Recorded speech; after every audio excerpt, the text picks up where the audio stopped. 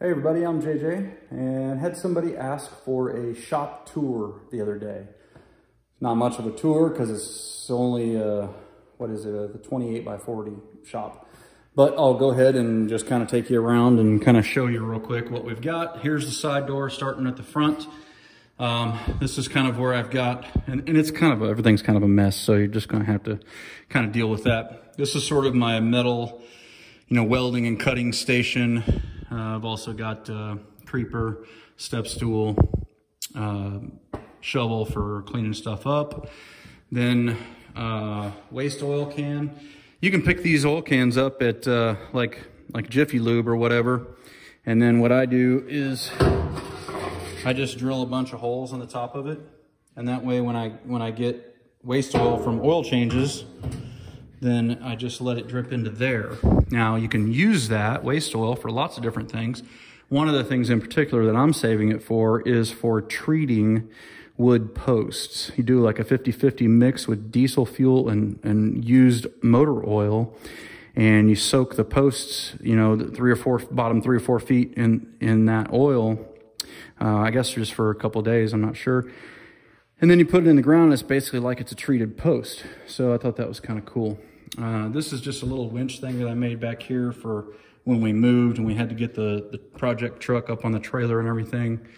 Got a DeWalt blower, leaf blower, good for cleaning out the shop and stuff, but not quite powerful enough for doing a big yard with lots of leaves. We have another solution for that. This is kind of like my chemical cabinet where I keep a lot of chemicals and all that kind of stuff, just oils and lubricants and paints and, all that jazz. Nothing really too special over here. I keep a lot of extension cords and stuff there, and we've got the power panel. And then here I've got a pull saw up there. This is the leaf blower, dude. This thing is amazing, amazing, amazing. I love it. Same thing with the saw. Excellent saw. That's my backup air compressor. I did this recently. These are the Iron Ton hose reels. They're the heavy duty ones, and I think they're like 40 feet. And then they've got a triple plug on them. I really like these. These are really handy, and they kind of help keep things kind of squared away. Ballast box, I need to fill that up still for the tractor. Right now it's just holding scrap wood. That's my diesel tank for filling the tractor up and stuff. This is a 5/8 forestry rope, which is really good for pulling down trees and stuff. It is so strong that I can pull with my tractor in 4-wheel drive in just moderately moist soil. So it's getting like max traction against a tree and it won't break that rope. It's pretty awesome. Just got some other tools that we use and stuff like that hanging there. Here, this is sort of my miscellaneous catch-all box. I put wheels on these, and what I do is I use these for workbenches. So I roll them out whenever I need to work on something and use those as a workbench. This is my other box, and this has got a lot of kind of forestry and wood cutting kind of stuff in it. There's a DeWalt little chainsaw for trimming little stuff. That's not a serious forestry tool, but it's good for if you're up high. Kind of need to use something one-handed, or if you're just trimming, little branches and stuff like that down low. Got another gas tank back there. That's for unleaded. This little, oops, I didn't get locking wheels, and I should have on the carts. That would be one thing I would do different next time, and I might switch those out. This little thing here is super handy. It is a scaffolding by Win, and I use it as a workbench because I can raise it up tall enough, and put stuff on it. I also record from it and everything like that sometimes. But obviously it can be used. What I actually bought it for was when I was painting the ceiling in here. and needed to kind of get up high, and it's on rollers. And so it works out really well. I use it all the time just as a movable place that, you know, I can adjust the height and all that on it. Back there, I've got some ammo and all that kind of stuff. That's just some of the stuff. I've got some other stuff in other locations too. And when, what do we got? Oh, that's just extra lights and stuff that I need to put in the other room. This is a big box, big toolbox. When I was working, when I was doing mechanics and stuff like that back, you know, in the early 90s, a box like this would probably have cost $5,000 or $6,000 with roller bearings and all that kind of stuff. I ended up getting these 2 boxes plus the side boxes for $1,500. So it was a ridiculous deal. Got them from Harbor Freight. They had a 20% off coupon. Then I had, there was a little damage on a corner, so they gave me another 10% off, and I don't remember what else. It was something else, but just a really good toolbox. I mean, I understand that there are better toolboxes out there. The one thing I don't like about the US General is that they have a lock over here on the side where you have to like click the lock to open the drawer. And it's annoying if you've got something in your hands to have to click that one side. However, they make a separate line where you can just lift the handle. And that's pretty cool. So if you were gonna get a box from them, look for that feature, I would say. But they're good boxes. This is the Yukon box. I only paid a couple $100 for it too. But I don't like it. I don't like it because the drawers don't have any sort of lock on them. They are roller bearing, but they don't really have any kind of a self-locking mechanism. This is a little cart that I use just to hold project stuff, you know, just around the shop and whatnot. I got it from Northern Tool. That Still weed eater is an amazing machine, especially when combined with the Forester saw blade on it. Got a little, another US General box here. It's their automotive cart. I love that thing. It works really well. What do we got over here?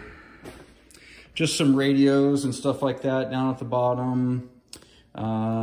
Miscellaneous electronic stuff, battery testers, just, you know, kind of some kind of miscellaneous garbage. Extra paint, stuff like that I got left over. Here's my engine puller and engine stand. And then we've got a little TV, little mini fridge, radio, Wi-Fi, DeWalt charger. If you've never used these 9 amp hour batteries, they are heavy, but man, they last. They're really, really worth it. This portion of the shop I haven't gotten all really done yet on what I'm going to do with everything. I was thinking about putting these things up to help deaden the sound so it wouldn't be so echoey and do like an alternating pattern up high. I'm just not sure if I want to yet though, because they get kind of grimy looking with dust and everything. So still working that out. Here's my chainsaw sharpening section. Got a little Oregon chainsaw sharpener. If you do a lot of cutting, I highly recommend getting one of these. Totally worth it, in my opinion. Got a little parts washer down there. These little mobile cans also make great little trash cans. You can, like I said, they're like $5 each, so you can get them from, you know, like Jiffy Lubes and stuff like that, and they're like $5. Oh, back here we got the table saw and pressure washer. Those I like so far. I've never really found a pressure washer that I really like, but this has the Honda motor on it. It's not too bad. It's a Craftsman, and this is the rigid table saw that's foldable from Home Depot, and it's pretty good too. Pretty good. Then that big box is I don't remember what came in it, but it was all steel, and I was like, dude, that's a lot of awesome steel, so I'm gonna save that. So I don't know what I'm gonna make out of that yet, but I'm gonna make something out of it. Sprayer, paint sprayers and stuff down there. We've got a propane heater for the shop. This is a really sweet LED light that I'm gonna put, it was like a Rode, one from a Rode. Let me see if I can show it to you. A buddy of mine gave it to me, and it is going to go up on my firewood shed. These are some Sterilite containers. I'm going to do a mealworm farm out of those. This is what I call the hardware store. Basically, what I did is I ordered one of these kits off of Amazon, and it's got just a huge variety of nuts and bolts. And let me tell you what, it is so worth it to have that. Just in gas alone, I have saved the money that it cost. It was only like 300 bucks, and I've used so many different things from it, but the trips, the number of trips that it has saved me from going back and forth to Lowe's is definitely already over $300. Also just got some, you know, little pins and connectors and screws and that kind of stuff. And that's the same thing with in these drawers, you know, just try to save up as much as I can whenever I get projects. This is a mess. Whenever I get projects and stuff, whenever I do projects, I try to buy more than I need. That way I'll have some kind of to stock up on hand. This container is actually an extra one because the one that they initially sent me was all bent up, and they sent me a second one. And so I just use that for like miscellaneous stuff. This is a little wire spool rack. I'm gonna be doing a review on this gas can here pretty soon. It's a sweet can. Having some good wire on hand is pretty useful because we're always doing little projects where we need stuff like that. Got some of the 2-strand, some just utility wire, and then we got some 550 cord, and then just some copper coated aluminum wire. Straight copper wire is too expensive. Got a little grinding station here with a little Harbor Freight kind of all-in-one sander, kind of does the side wheel thing as well. And let's see, that's pretty much it. A couple of fire extinguishers. Oh, another extension cord reel. And then for the air compressor that powers the shop, we've got 1/2-inch hose and on reels. Got one there, and then I've got one back in the back corner over here, right back there. And then I'll show you the air compressor that I went with. I think this air compressor is probably the best value for the money overall in the bigger 60 to 80 gallon tanks. It is the Quincy. It's the Quincy air compressor. That's sort of breathes life into everything. 60 gallon tank, and if I remember correctly, the engine life guarantee was like 30,000 hours, whereas the DeWalt one was like 8,000 hours. So I went ahead and went with that. It's a dual phase, you know, air compressor. It's got regulator and dryer and all that, and I've also got regulators at each hose reel as well. This is still a mess. It's like a 10 or 12 by 30 lean-to. Just got a bunch of garbage in it right now. I've got to take it all out and get it all squared away and organized and all that kind of stuff. So that is the shop tour.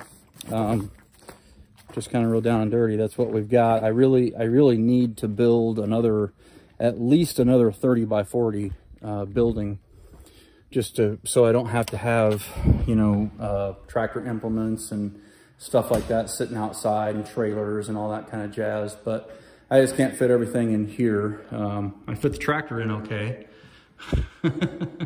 And I can still pull a truck in, you know, like if it hails or whatever, I can get my truck out of the hail. But as far as the RK55 goes, we are at 100 hours now. And so I'll probably be doing a review on that pretty quick as well. I am very happy with this and very happy with their customer service, because I had one issue and they really took care of it under warranty very well. So anyway, guys, that is that. For what it's worth, If you've got any questions or any suggestions on how to make things better, let me know. I am planning on doing another row of shelves up top, and I think I'm going to do a crosscut saw bench over here somewhere, maybe a little higher. I'm not 100% sure on that yet, but I'm still got a few things to do with it. But any suggestions you have, I'd love to see them. So thanks for watching. Don't forget to live 6 P's. Proper prior preparation prevents poor performance. Stay safe, guys.